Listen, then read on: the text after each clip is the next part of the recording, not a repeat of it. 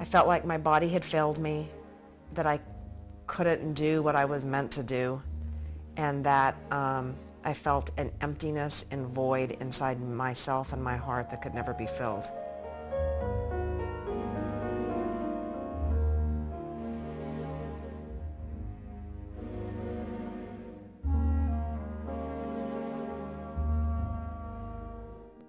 Couples struggling with the problems of infertility often find themselves searching for answers to questions they never dreamed they'd be asking.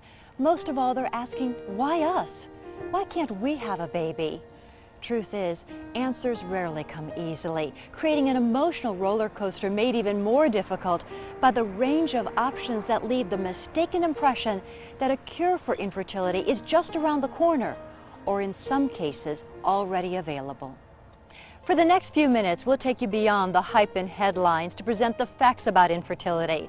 We'll examine one popular approach in treatment to infertility that you probably have heard about and the unintended consequences that come with it.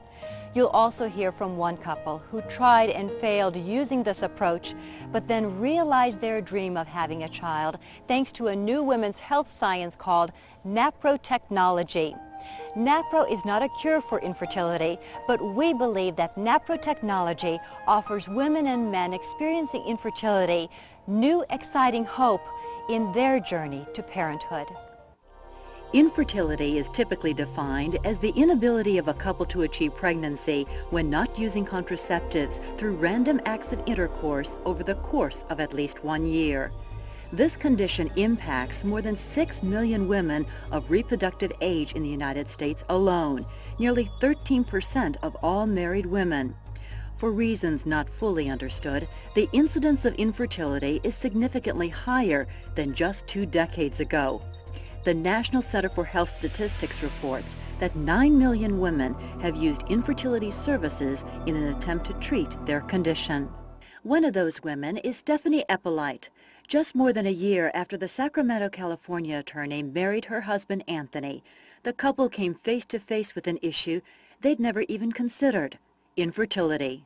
I remember telling a friend of mine, we were in our journey now of not being able to have a family. I said, who would have ever dreamed the day we walked down the aisle that we would ever have to face an issue? You assume you will have a family. Who doesn't assume that? I mean, you're both healthy people as far as you know. Now granted, you don't have full-blown examinations before you get married, but I remember telling her, who would have ever dreamed that we'd be walking this road to hell, pardon my vernacular, of the uncertainty, the unknown, the unanswered questions, why us? The science of making babies. Like a growing number of other couples, the Eppolites sought answers at a fertility clinic featuring what's known as assisted reproductive technology, or ART. This multi-billion-dollar industry attracts mainstream media attention with its focus on an artificial procedure known as in vitro fertilization, or IVF. The primary goal with IVF is finding ways to achieve a pregnancy. The underlying causes of infertility are largely ignored and skipped over. He kept saying that the only thing that could work for the two of us would be, I believe it was called IVF, which is and he described to us exactly the treatment and the technique and all that, but that was basically, in his estimation, the only thing that would work for the two of us. And that was basically the consult. After that, then they forwarded us to someone like a financial planner or financial consultant in that group that then described to us the various packages you could purchase. Anthony's the math man. He dialed into that a little bit more than I did. I was just awestruck that it's like buying a car. IVF is short for intracytoplasmic sperm injection, a popular procedure with couples trying to conceive a child. With IVF, the man provides sperm through an act of masturbation, which is then injected into a number of ova, or human eggs, which have been surgically removed from the woman. A number of injected ova are placed in a petri dish, where it is hoped growth will begin to take place. If it does, The tiny elements of human life are surgically implanted back into the woman for gestation to take place. But as the popularity of assisted reproductive technologies increases, so also do the health concerns of the children they produce. According to data published by the Centers for Disease Control, more than 1/3 of all assisted reproductive technology pregnancies result in twins, triplets, or more. A study published in the New England Journal of Medicine found babies conceived through ICSI and other IVF procedures are more than twice as likely to have major birth defects. Other studies implicate IVF for a significantly higher incidence of low birth weights, cancer, and developmental issues that can lead to other problems like speech impairment. IVF procedures often require the so-called selective reduction or surgical destruction of human embryos that are typically produced in clusters, numbering as many as 6 or more at a time. In many ways, this is a technology that creates life by destroying life. For these and other reasons, many couples find assisted reproductive technology procedures dehumanizing and morally unacceptable. But they also believe assisted reproductive technology is their only alternative. Sitting there, I felt like I violated myself, my God, and everything I believed in as a human being.